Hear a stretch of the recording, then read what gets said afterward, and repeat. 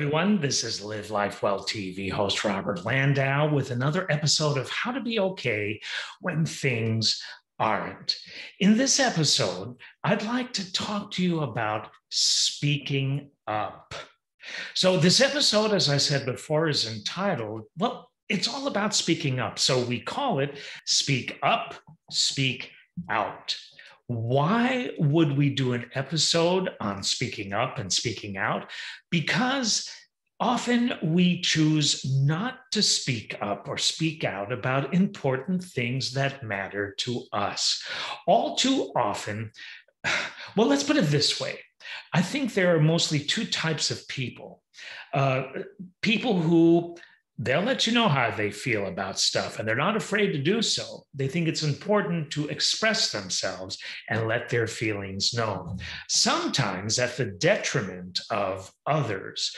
But the important thing is that they are speaking up and speaking out. And yet, there are other people who, when they really need to speak out the most and let their feelings be known, they don't. They keep it in. Maybe it's because for fear of reprisal. Maybe it's because they feel like they're going to be laughed at. Maybe it's because they don't feel that what they have to say, or even worse, they don't feel that they are important enough to speak their piece. I used to be one of those people. It's not only a senior thing. I was afraid of my own shadow.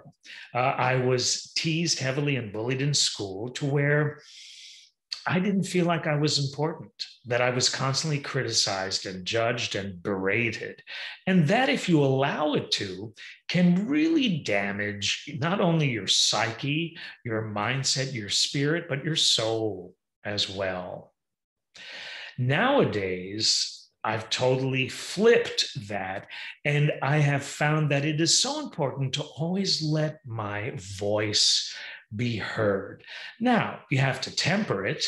I mean, you can't just go barging into situations and hurt people. My mother was a very good mentor in always letting your feelings be known. My father did that, but he was very careful about who he spoke to and what he said because he didn't want to hurt people. But my mother just went full speed ahead, also being mindful, but letting her feelings be known. Sometimes a little too much. Here's a quick example. My mother was a modern dancer from Romania. She was a trained ballet professional, but she chose to go into modern dance because she didn't want to have to dance on her toes all the time. So she became an accomplished modern dancer, but she always spoke her piece. And then she became a photographer when she retired from dancing. One summer, when I had a break between cruise ships that I was cruise directing on, I visited my parents in upstate New York. And it was there that my mother had a photo exhibition of her work.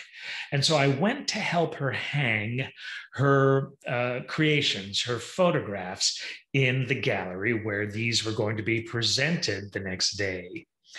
And as we were leaving, my mother and I, to go back to the parking lot to get in the car after we set the whole gallery up with her photos, the executive director of the gallery's office was right by the main door of the gallery building.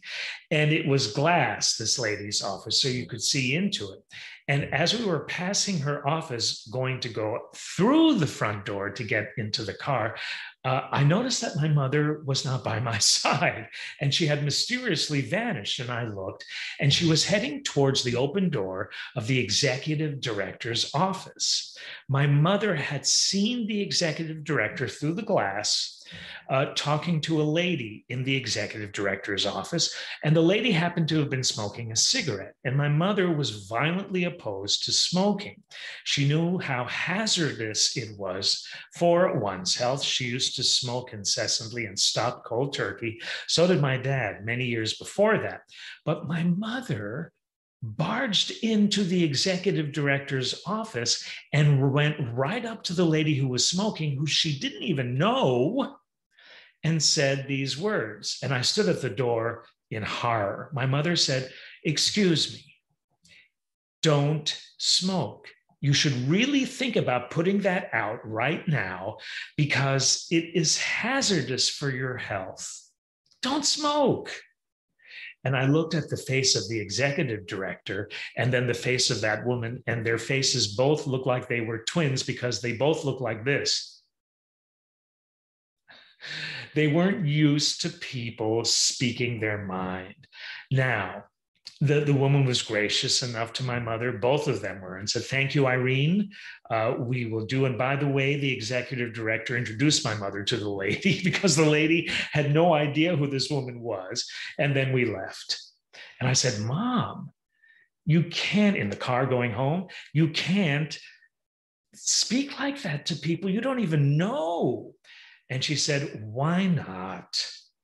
Hopefully, I might have shocked her enough to do some good." You don't have to be like my mother. I have a little bit of her in me, by the way. But think about this. Don't be afraid to speak up. As long as you're not hurting people or crossing over borders, in a sense, let your feelings be known. It can be very healing. It can be very therapeutic. If you're upset about something, consider the source, go to the source, talk about it. Don't get emotional about it. Just talk about it. And you know what? There's a really good chance that making your feelings known will help not only the situation heal and mend itself, you will heal and mend in the process. Speak up, speak out whenever you feel it's most appropriate, and don't get in your own way. Thank you for tuning in. This has been Speak Up, Speak Out host, Robert Landau, host of Live Life Well TV. We'll see you on the next episode of How to Be Okay When Things Aren't. Thank you so much for tuning in. Thanks so much for watching. If you liked what you saw, if you resonated with it, please give the video a like. And also, please subscribe to my YouTube channel so you can stay up to date with all the motivation I will continue to share with you. Thank you.